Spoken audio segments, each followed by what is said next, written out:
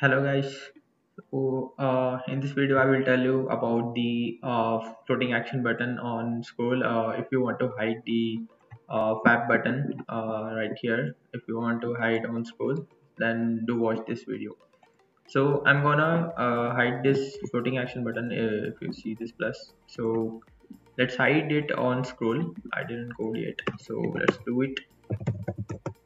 So what gonna I'm taking one variable as visible, initially as false, and we need a scroll controller for handling the list view. If you uh, had somewhat knowledge about the list view, okay. So I declared two variables. So make it final. So okay, and visible. So from the init state, if you know this is the life cycle of the flutter. So the init state works initialize at the first time that you initialize the application or you initiate this page to open. Okay, that time in your init state will be called. If you want to know more about this, then click on the link I pasted up. Okay, so let's make it final as well. Okay, so we have the scroll controller dot add listener.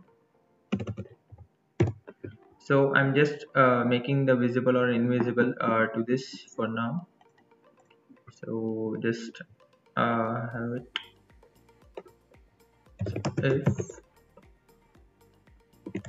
the scroll controller of position of user scroll direction means if we gonna move this scroll direction dot reverse. If you want to make it reverse, so if that visible is true, then make it false, because we are moving to reverse. Okay, so I made it final, so just remove the final. Okay, that's it. And in else part we have to check the if condition as well. If we move forward, right, so just write here forward, and if we move forward, then we are gonna hide this, right?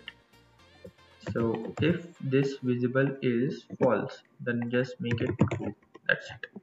So this is all code of the basic scroll controller. How we hide the floating action button on scroll.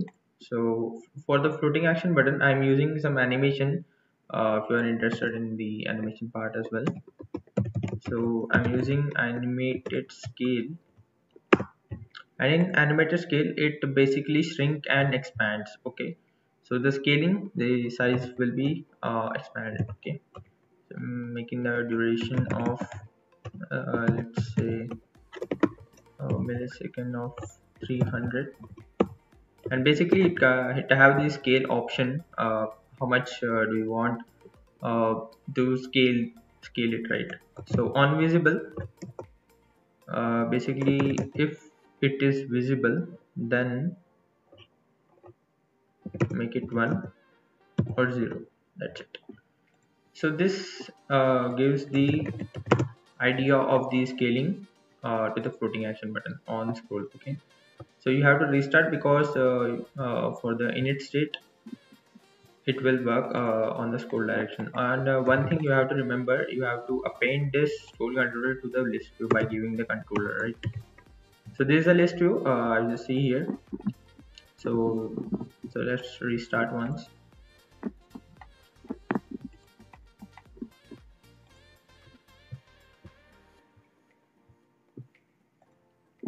Okay, it's gonna restart. So initially it is false, that's why it is hidden. So if I make it so, oh, it doesn't visible as expected, because the set state I forgot to use. So set state is necessary to update the widget, right? So just use the set state method, and again restart.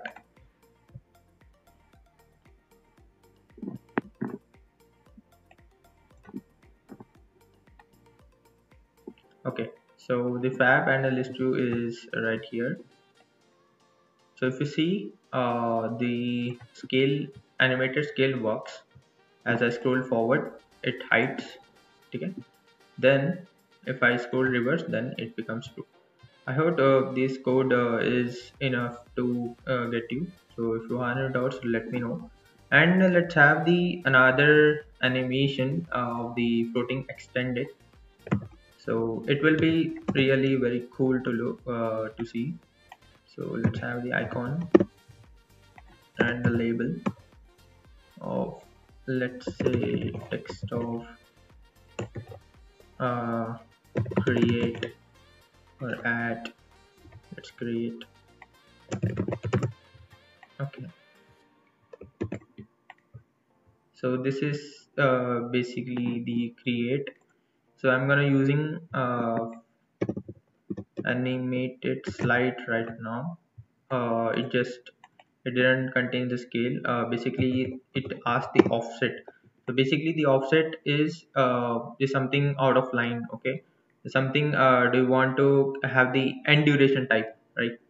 So offset, let's give this some offset. If it is visible, just make that offset 0, because we have to make it visible, right?